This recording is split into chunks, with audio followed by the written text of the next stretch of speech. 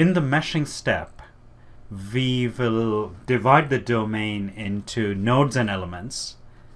And in the process, we are going to mark out the selected locations at which we want the Ansys solver to calculate the temperatures. Go to the project page and double-click on Model. This brings up Ansys Mechanical. After a little bit of hesitation, Ansys Mechanical comes up, so we can specify the mesh here, and we can also specify boundary conditions and so on.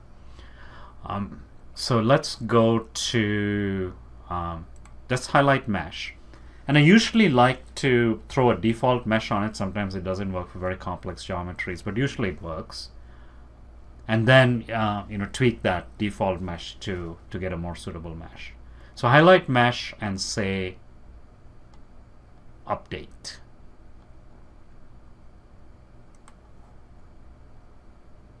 And that gives me the default mesh.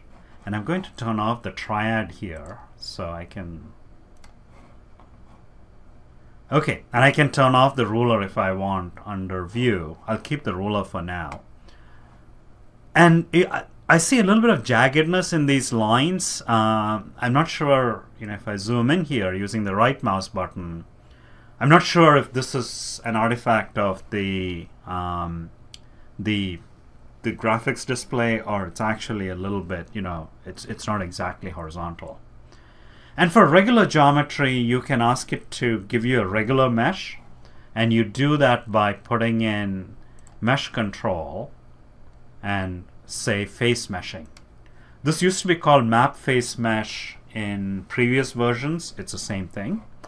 And I'm going to, so I need to have the face selection filter selected so that I can select in this face or area, and then come here and say apply. And let me zoom out here.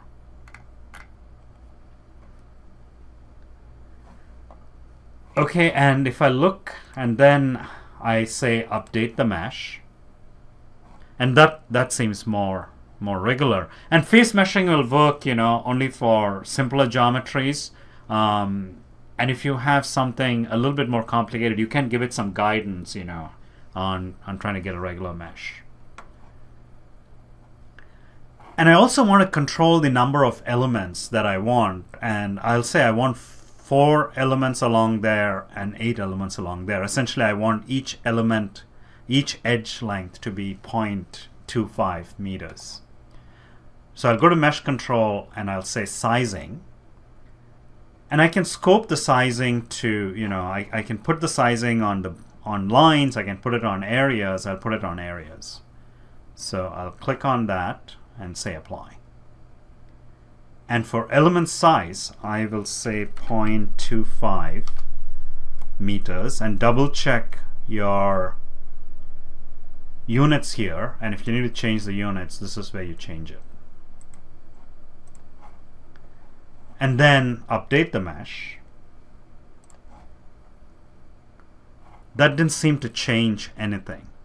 That's because in the face sizing, I have a soft setting, and the solver just took it, or the mesher just took it as, as guidance. And this is what you typically do when you have complex geometries. You can just give it some guidance on what kind of size, and then it'll adjust it according to the geometry. But for simple geometries, we want to tell the mesher, hey, don't mess with my setting.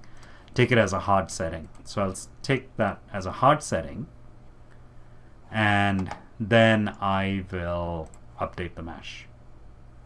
And if I go and look at the mesh, now I see I have 4 elements along here. So it's imposed that that sizing that I gave it over here, but when I turned on the hard setting, and I have 8 elements along here.